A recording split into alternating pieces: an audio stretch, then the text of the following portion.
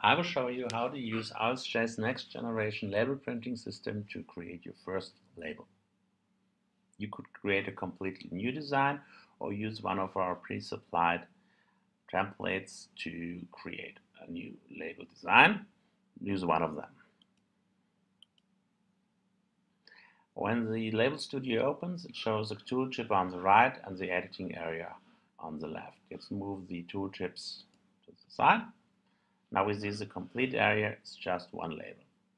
Let's make a sample run to see how that label would look like. Input the parameters, and here we go. If we want to modify the label, let's go to the barcode field, for example, press the left mouse button and resize the barcode field so that there's some space left. And try it again. See, we've shrinked the barcode. Now let's insert a price field. Let's give it a default value of 99 cents. Say it's dynamic data and say this price. Let's give it a real big size. Now we can move the field with the left mouse button pressed where we want to have it and then resize it again. So let's run it again. And we see we've got a price field. To modify some other attributes of our field, double click on it and, for example, select the price format and change the size of the cent value.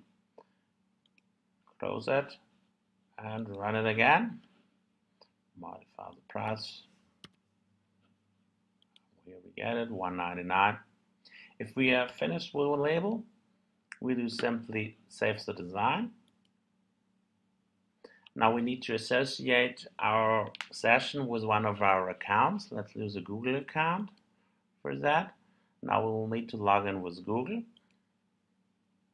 And after that, we'll have to grant the RSJ LPS NG the right to access our account. And here we have it. Saved our design. Now we can use that design at a later point in time and simply run it. Voila, that concludes our first presentation.